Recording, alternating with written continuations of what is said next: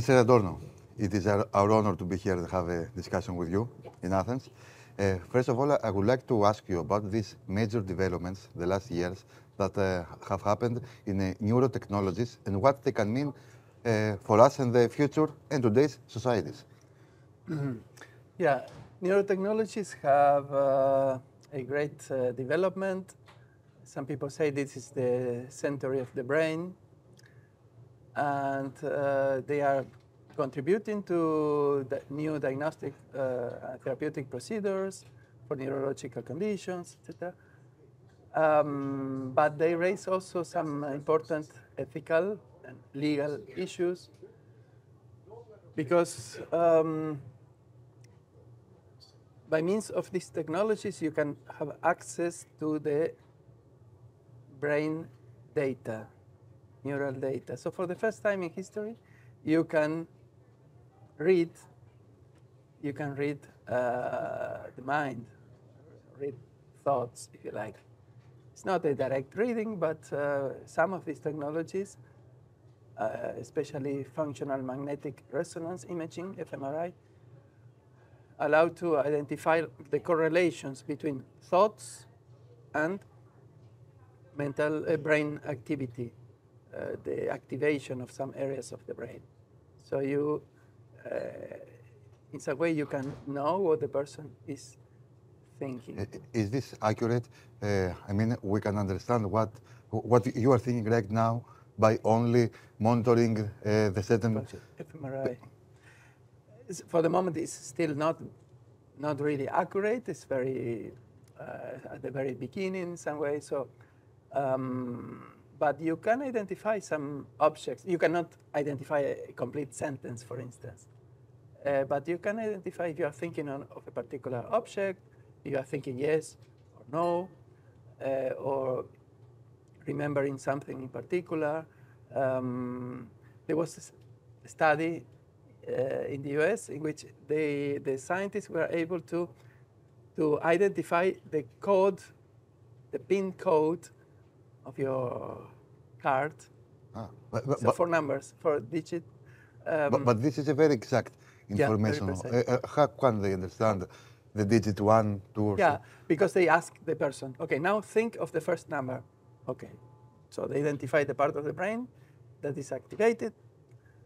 Now the second, the third, the fourth number. Okay, it worked.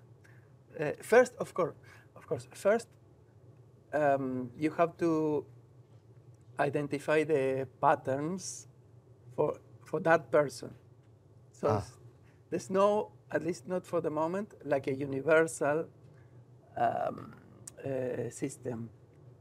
You have to know it's called like a brain fingerprints. Same way that we have unique fingerprints or unique genetic information, there is specific unique brain fingerprints. They're called like that. So in your case, when you think of your car, your brain is activated in this way. So first you have to identify in that particular person the patterns. But if you are thinking of your car, yes, then it will not be the same. The exact point of our brain, of your brain, right? It will be something different in your brain by thinking your car. Exactly, exactly. So it changed. So this makes it more difficult, of course. But I read a recent study with artificial intelligence combining results with different persons. They could identify some common language, common pattern. But this is still very not accurate, of course. But maybe in the long term that will be possible to identify. This sounds outstanding, but also very dangerous. What is the bioethics thesis about this? Yes, the main question is what is called the right to mental privacy, what I call and other people call the right to mental privacy. So the right, because we talk already about privacy, of course. Nobody has the right to invade your privacy, to know what you are doing, or to read your mails, etc. But this is not only about this domain. It's not only about getting information about you, but about having access to your brain, to your mind. And so this is really much more serious, because it's like the last frontier of your freedom. Of course. No? There's nothing more after that, because historically there were, I don't know, totalitarian regimes, etc. They could put you in prison if you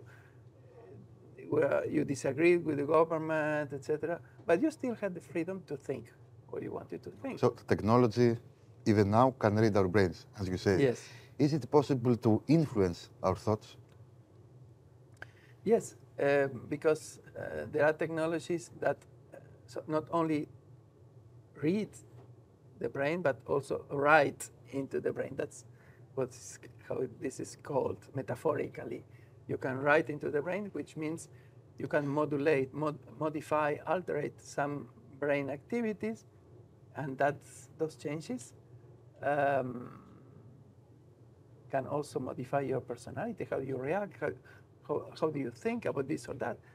And this is also dangerous because, of course, again, it's totalitarian. Extremely dangerous, Mr. Andorno. For example, a totalitarian regime, as you said, yes. it can influence the people yes. to do whatever one leader wants. Right? Yeah, theoretically in the long term, but not now. But there are many studies on this, proving that you can change the way people think about something in particular, or not in general. But so this is why I'm in favor of a specific right to protect that, to protect your personality, your identity, that cannot be altered without your at least without your consent. I don't know if maybe even with the consent. I'm not sure, but at least without your consent. Someone who is in prison, I'm not sure that can give a really free consent. About this. That's again, there are so many things to discuss in this domain. Very difficult matters. You are one of the most important experts in this field in the world. So I would like to hear your first thoughts on this concerning bioethics and maybe some new laws that we have to invent for this. Exactly. I think we need new laws in this area. We are already at the beginning, only at the beginning, sorry. There's only Chile that introduced a new article in the Constitution regarding this topic, and some other states in the US. But otherwise, there's nothing. UNESCO, but we need some global normative framework. Perhaps to put limits. Yes, exactly. Some common principle, common standards. UNESCO started with this, took the initiative in this area, and this year established a group, it's called like that, group of experts in the ethics of neurotechnology. And I was honored to be in that group for Argentina, and we were 24 people from different countries and different disciplines, lawyers, neuroscientists, philosophers. And we worked during this year to prepare, to write recommendations. So we prepared a document, a 30-page document about these topics in different areas, the application of neurotechnology. The conclusion of your paper? No, it's very specific. It's very long. It's difficult to make a summary, but basically the recognition of the privacy of the mind, important to protecting the mind, the thoughts,